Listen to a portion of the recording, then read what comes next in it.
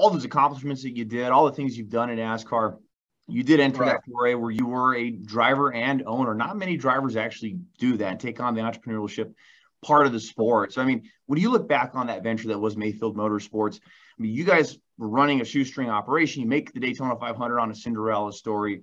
When you look back on that endeavor, what's up? So that was another big one right there. I forgot to tell you a while ago about all the big parts of my career was that one right there is huge. Didn't even bring it up. So.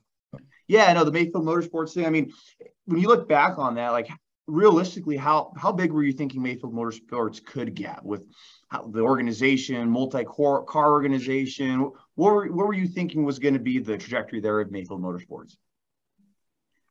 Well, I was at the point in my career where I was like, I need to do something, and I felt like that, at the time, I was kind of not blackballed, but just at the point where I couldn't, couldn't get another good ride that I wanted, and there's a lot of things were happening, and so I had big, I guess you said big vision for it, but I certainly knew what it took to do that. It takes a lot of money and a lot of people behind you and a lot of hard work. I mean, you got to work hard at it. And so when we first started that deal, that was, we had all good intentions. It was just, we yet realized how tough it was going to be, but we showed up, made the Daytona 500, which we pretty much had to, or we probably weren't going to be in business after that. That's one of those deals where you got to make Daytona to make everything else work out. And so we done that, and then it got tougher, from after that. We missed a couple of races and this, that, and the other, but then everything else happened after that kind of, shut it all down. But I felt like that we were on the right track, and from what we were trying to do,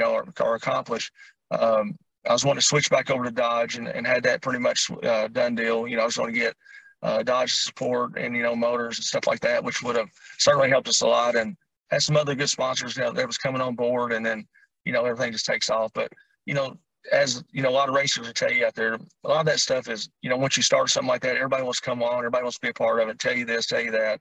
And, some of it don't work out anyway. So, but in our situation, everything was looking good at the time until all the other stuff happened after that.